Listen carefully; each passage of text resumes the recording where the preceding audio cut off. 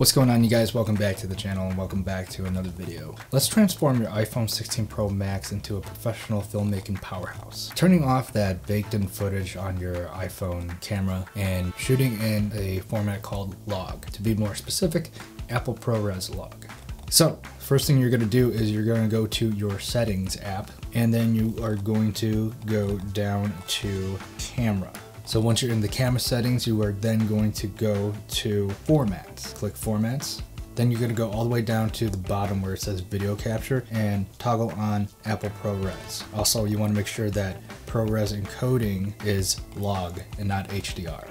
Then you're going to go back and then you are going to go to record video. You're going to click on record video and you can see that you can choose from 4K 120 all the way down to 4K 24 frames per second. Me personally, I like to shoot in 24 frames per second because it gives you that nice cinematic filmmaking look.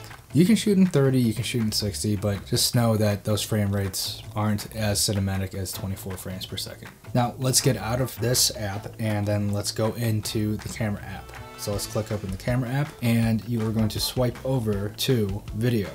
Once you're in video, you can go to the top left-hand corner of your screen and toggle on ProRes log. And when you do that, it switches from a baked-in look to a flat, kind of washed out look, and that's what you want. Now you're thinking, whoa, that's a cinematic look.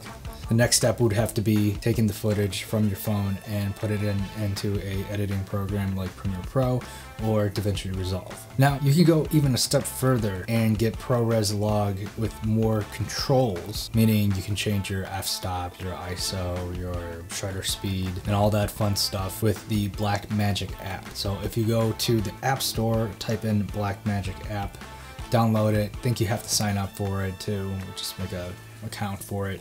Once you get your account set up, you are going to open up the app and you're going to go to settings at the bottom. And 1, 2, 3 down, it says color space. You're going to click on color space and then you are going to choose Apple log HDR. So if it's on Rec 709, Rec 709 is basically the baked in look that you get normally from when you open up the camera app the first time. And that's pretty much what a lot of people shoot in because they don't necessarily know or care to shoot in a log format, but you do, and that's why you're watching this video. Let's go ahead and click on Apple log. I'm gonna bounce out of that, and once you go back to the camera settings, you will be met with more of a flat look, a flat profile, and that's what you want. You can toggle the lens, you can toggle the frames per second, you can mess around with the ISO, the white balance and tint, and that's gonna give you a lot more control when you're filming because it's gonna allow you to dial in your settings a lot more rather than just having lack thereof. If you wanna get a little bit more creative with your filmmaking,